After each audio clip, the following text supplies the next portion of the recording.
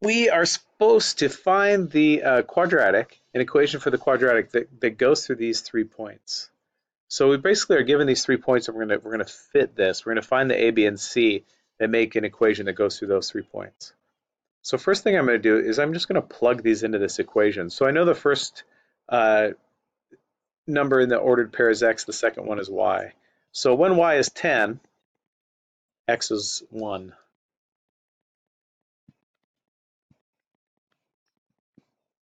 And similarly here, I know that when y is 21, x is 2.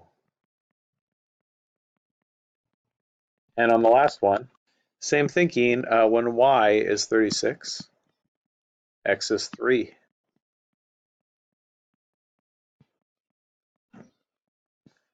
So let me change this into actual set of equations. 1 squared is 1, b times 1. So this is just a plus b plus c equals 10. 2 squared is 4, so this would be 4a plus 2b plus c equals 21. And lastly, 3 squared is 9. 9a plus 3b plus c equals 36.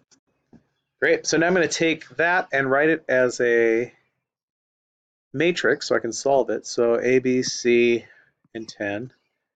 4 A's, 2 B's, 1 C, and 21. 9 A's, 3 B's, 1 C, and 36. Make some zeros. I'm going to make one here and here. Seems pretty easy. And I think I'll do that by going row 2 minus row 1. Put that into row 2. And I'll also go row 3 minus row 2. Put that into row 3. So if I do that, first row is unaffected. 4 minus 1 is 3.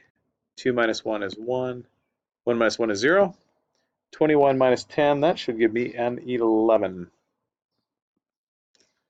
Row 3 minus row 2, 9 minus 4 is 5. 3 minus 2 is 1. 1 minus 1 is 0.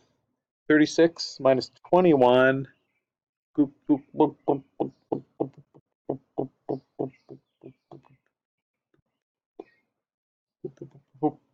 I froze, sorry. That should be 25.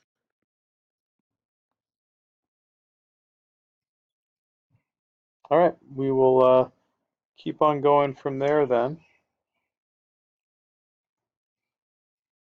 Let's get rid of another 0. Let's get rid of this one right here.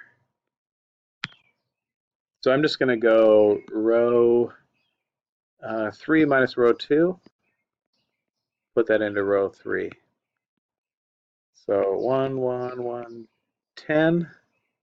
3, 1, 0, 11. 5 minus 3 is 2. 1 minus 1 is 0. 0 minus 0 is 0. 25 minus 11. That is a 4. Cool. So that means that 2 times a is equal to 4. So a must be 2. And if a is 2, I can plug that into this equation. 3 times 2 plus b equals 11. So 6 plus b is 11. So I'm going to subtract 6 then from both sides. It looks like b must be 5. I can plug those both into this equation. A plus b plus c equals 10. 7 plus c is 10. It looks like c is 3. So notice that I found a, b, and c, but I'm not done because what I'm looking for is this equation. So the equation of the parabola that goes through these points must be y equals a is 2, 2x squared plus b is 5, 5x plus c is 3. There's my answer.